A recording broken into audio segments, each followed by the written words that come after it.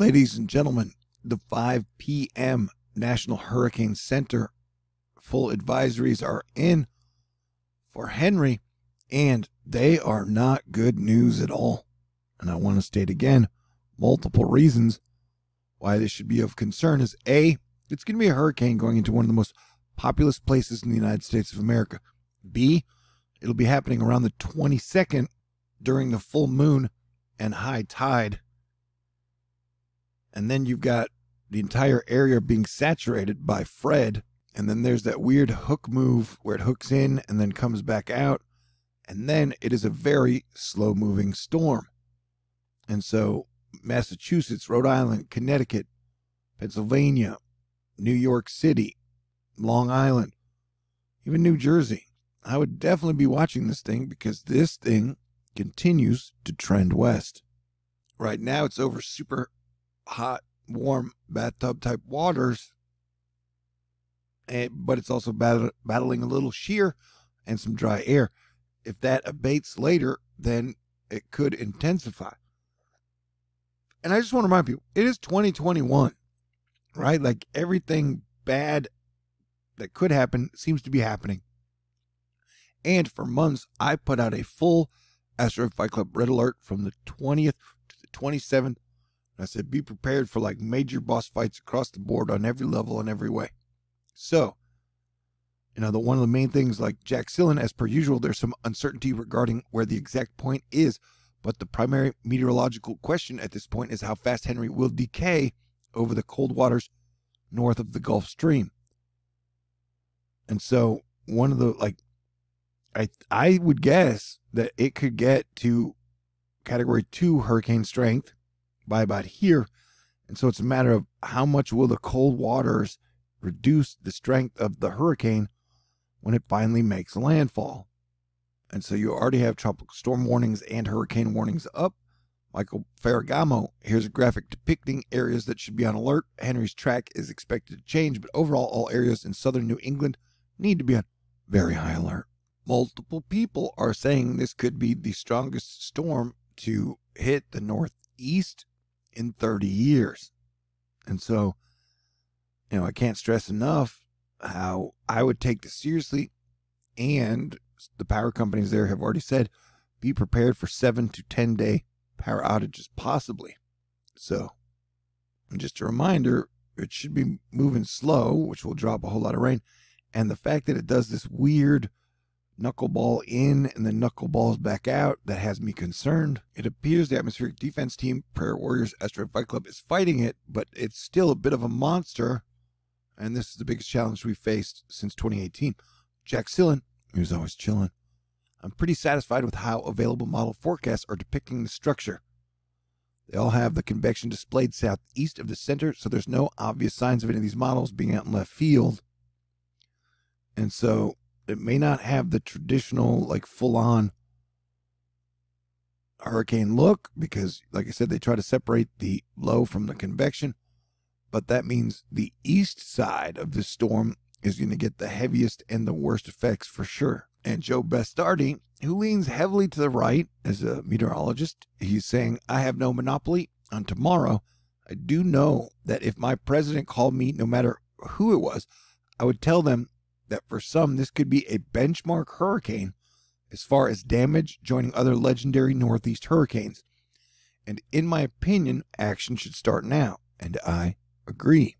I mean, it's still a tropical storm because it's getting hit with a lot of dry air and wind shear, but it has still been extremely resilient in the face of these conditions. And so I would prepare for a worst case scenario and pray for the best case scenario. And New York City, I would definitely not rule out more of a west trend. Ben Knoll, a westerly trend in Henri's forecast track. And that has been the case for the last few days. This went from, it is no threat to the USA at all, to like, oh, the eye could hit Long Island. This would place the heaviest rains over Hudson Valley, New York City, Long Island, and Connecticut, with major flooding possible. Strongest winds would be over at Long Island and Connecticut. Remember, it's not the wind that's the problem. The biggest problem, it will be a problem, but it's the rain that kills people the most. And so models continue to trend west. So, like let's say it has one or two more west ticks, then that would put it square into New York City. But everybody right now here needs to be on, just battening down the hatches. I think some of these will change. But right now it gives you a basic idea. Mike's weather page, rainfall maps increasing and will continue to increase, in my opinion, as Henri is expected to come to a crawl, because it basically kind of stops, almost a la Harvey, and does that knuckleball thing and then comes back out.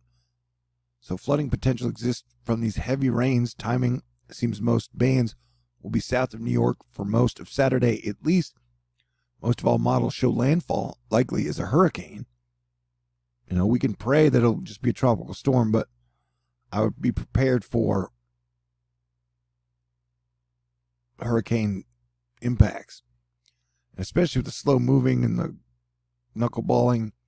Remember, the more it shifts west, the more it'll hit bigger areas, or New Yorkian cityan areas, and New Jersey, and possibly Philadelphia. And so, yeah, the Tomerberg, the Euro, and GEF ensemble data is in, and not only is the track uncertainty decreasing, but the most likely track continues to trend westward.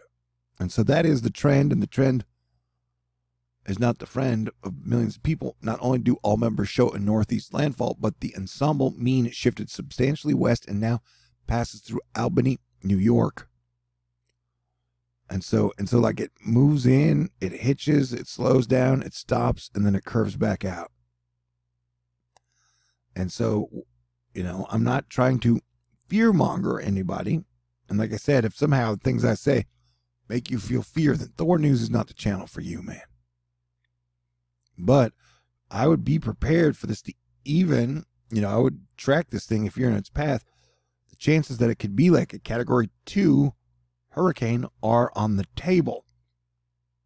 Like I was saying, we keep saying really shitty shit happening. And so just have a plan and use your own intuition and gut feeling.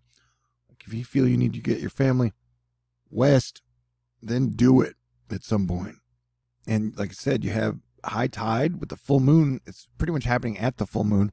And this was Tropical Storm Fred, which soaked the upper northeast and just finished passing through. And then storm surge will be depending on how strong the storm is.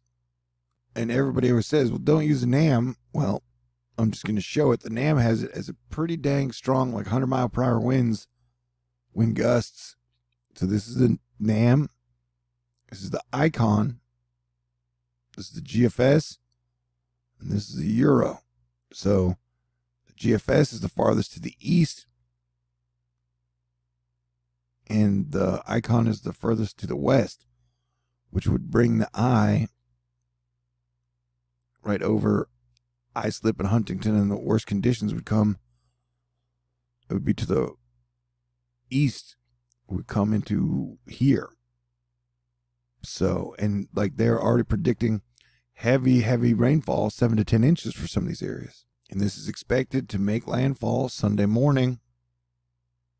A lot could change still. The track could shift west, could shift east. I'll be doing my very best to give you guys comprehensive coverage. We've got Hurricane Grace about to make landfall. It's for the second time in Mexico. It looks to be going a little more north than originally predicted. Remember, this thing is just going to come straight to the west, and we're talking about Henri now. And that's supposed to go like straight up, knuckleball in, and then come back out. So it's just weird across the board. So let us hope and pray that atmospheric defense team can keep this thing under a tropical storm the entire time and do a good job of ripping the convection from the low. If that happens, I will update you. But right now, it still looks like you've got some pretty significant impacts coming to the northeast. Exactly how strong and where, we don't know yet. We will find out. But definitely expect heavy rainfall.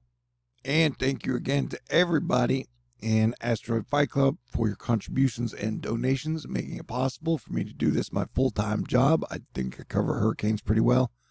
Thanks again to Mr. Fun, Mr. Coleman, and everybody out there. I may take a 4-hour, 5-hour break at some point, head to the ocean and drink a strawberry daiquiri or two. But I will be around, so stay cool and everybody have a great weekend. God bless everyone.